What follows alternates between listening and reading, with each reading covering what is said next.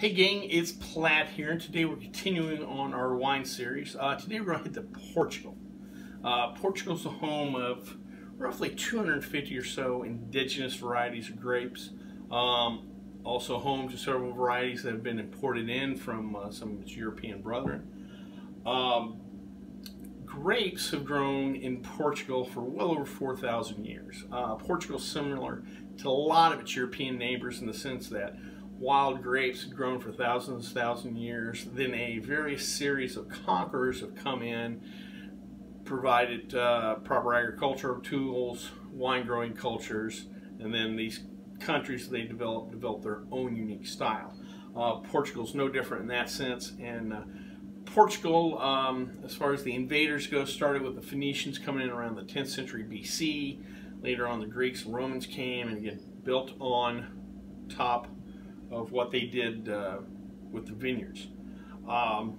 Portugal, similar to its neighbor the Spanish, had to endure invasion by the Moors and their Muslim religion that kind of forbade the production of alcohol. Once the Moors left Portugal, Portugal lucked out because of their vastly growing sailing empire. Created exporting lanes for their wine industry. So their wine industry bounced back fairly quick after the Moors left.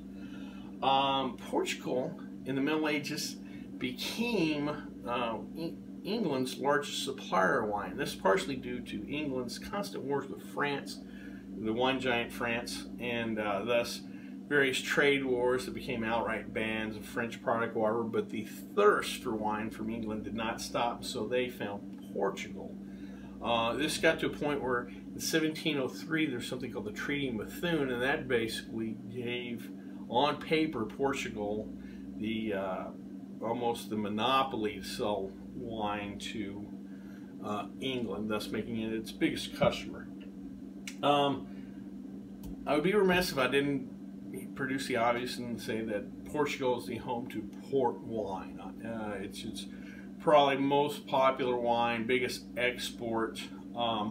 Port is such a big topic that I'm going to save it for a separate video. I just want to put in here that it is a big part of the Portuguese wine industry, and thus that is part of its history, culture, what have you. But in a later video we'll discuss port and how it's produced separately.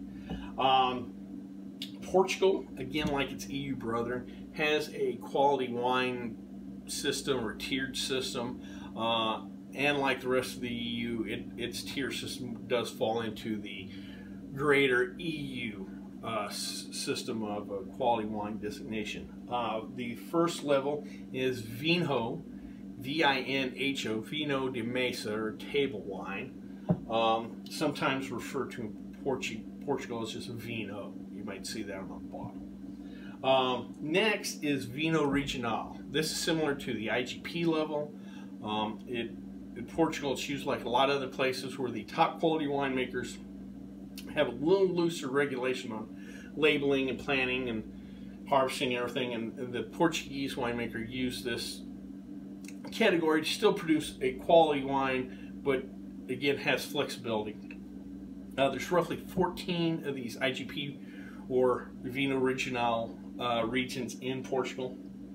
And last but not least is their DOC level, similar to an AOC level or a DOP level, or DOCG in Italy level, their top quality level. In Portugal it stands for Denominação de Origem Controlada. That is how, hopefully that's how it's pronounced. There is roughly 31 of these regions in Portugal. 3 of them do kind of overlap, so around wet weight it's really 28, but any official listing they would list 31 of these regions. Where Portugal is kind of unique is each one of these regions has what they call a CVR, Comissão Vinivicola Regional, or their own regional control board that then fit into the larger nationwide and then EU regulatory boards. It's just it's more localized step in as far as wine producing regulation goes. Few of the Important wine regions in Portugal. Probably the most important is the Douro. Douro has the unique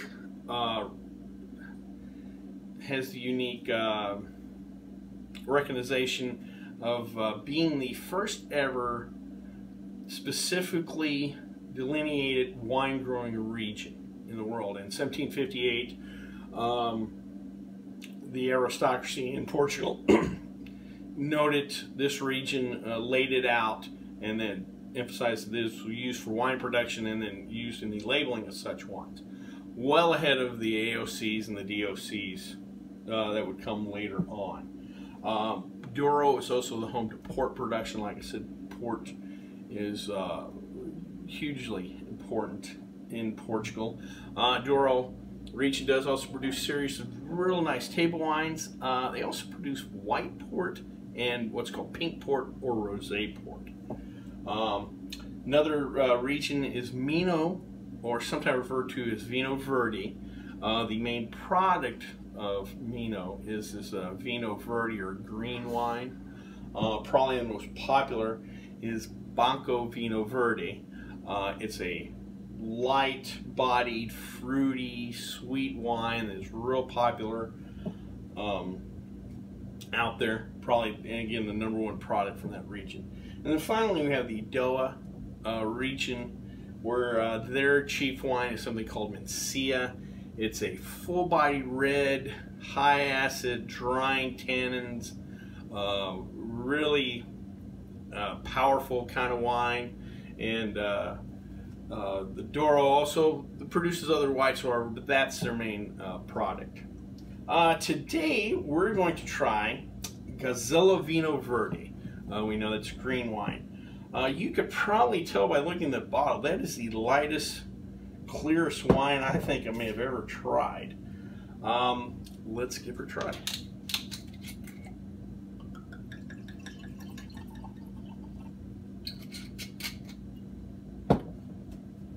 Man, it is just a shade, a little more color than a glass of water. Let's give her a try.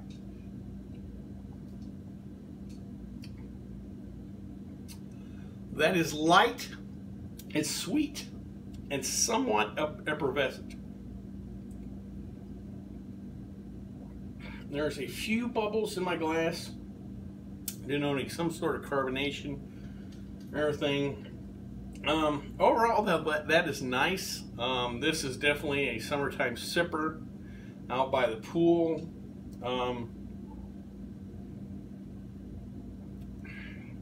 Food pairing wise, I'm not going to pair that with anything big. Even though it's light and it's sweet. You know what? I will say, because this wine on the bottle says it's 9.0 ABV, I'm saying this can go with some spicier foods, because you're not worried about the alcohol level if you have to keep knocking them back. So you could probably do, I don't think it's a big spicy dish. It has enough bite to fight through, but a lighter spicy dish, this wine will do. Real quick, this Gazella line is part of a bigger So Grape family, which is a giant kind of international wine conglomerate. There's a lot of these out there that will have a vineyard in several different countries, several different regions, and they could create a whole portfolio of wine. So Grape sells in 120 different countries, so it's a big player in the wine industry. Well, I hope you liked this video. If you did, please subscribe down below. Any questions, comments, or concerns, leave them in the comment section, or you can always contact me on the Twitter page. Until next time, bottoms up.